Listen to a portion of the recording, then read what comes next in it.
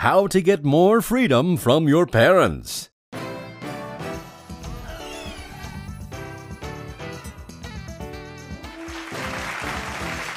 Welcome back.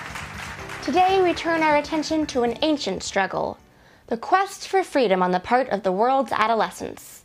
Today our special guest is an expert in parental oppression, so please welcome Jen Bushmersky. Jen. Hey, your brother's friend is really cute. Tell me about it. I've been trying to get on that train since freshman year. I'm gonna get that train. So Jen, what can you tell us about how to end this reign of terror and find freedom? Well, when it comes to getting what you want from parents, the first step is to empathize with them.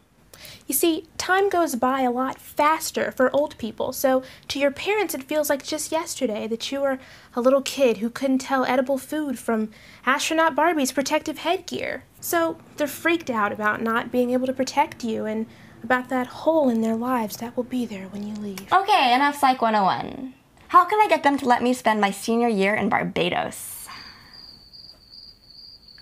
Step 2 is to catch them in a good mood. Hit them up when their favorite team wins, or my favorite, after mom's first wine spritzer. That's the best one. And never, never, never ask them for anything right when they get home from work. Oh, learn that the hard way. Oh, yeah. So, what's next?